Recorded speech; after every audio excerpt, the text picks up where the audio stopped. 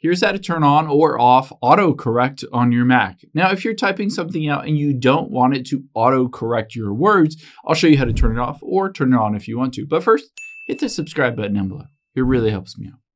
Thanks, guys. Now, let's get into your settings. And to do so, we'll just go to the top left and tap on the Apple icon. And then we'll go down and tap on System Settings from here. Once you're in the settings, all you need to do is scroll down on the left-hand side until you get to Keyboard towards the bottom and tap on that.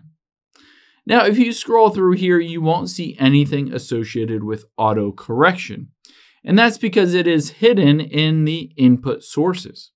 So we're going to tap on the Edit button next to Input Sources. And now finally at the very top, it says correct spelling automatically. Of course, if you want to disable this, just turn it off. Or if you wanted to enable it, you can turn it on.